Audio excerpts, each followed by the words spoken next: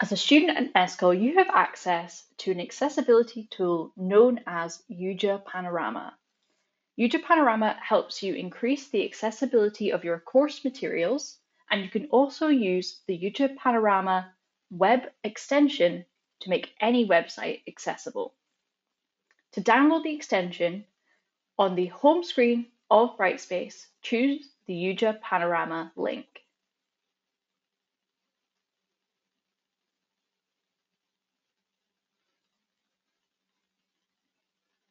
You will come to your user settings page. Here you can select your preferred language and enable the display icons. You will then have to go to User Setup and follow the instructions on this page. So first, click here to install the Panorama browser extension.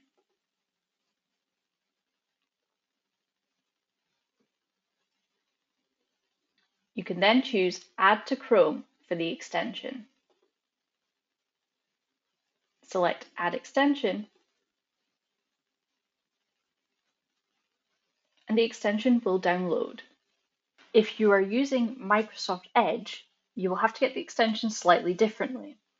You will have the option to get the extension at the top of the page rather than using the Get down at the bottom. So choose Get Extension and then choose Add Extension, and this will download it for Microsoft Edge.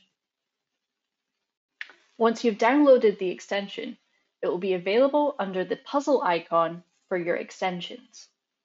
Select the puzzle icon and choose the YuJa Panorama for Digital Accessibility icon and choose to pin it.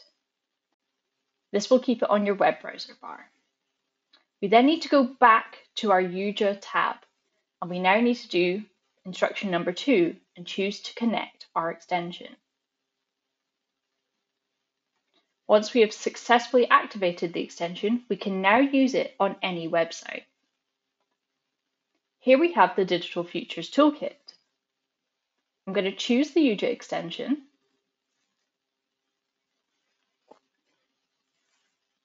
and I'm going to turn on the website accessibility tool.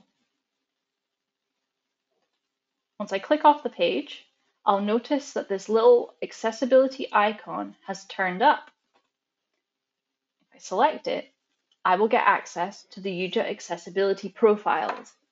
So for example, I can turn on the ADHD profile, which will give me focused lines so that I can focus on the specific information that I need to read.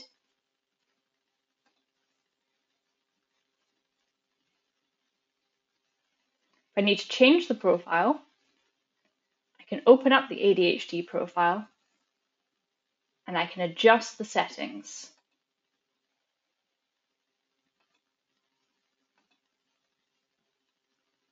I can also turn off the profile and set my own preferences with color adjustments and content adjustments.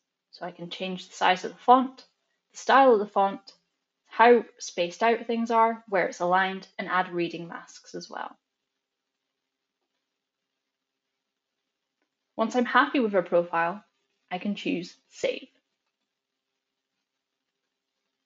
This will keep the profile available for me on this website.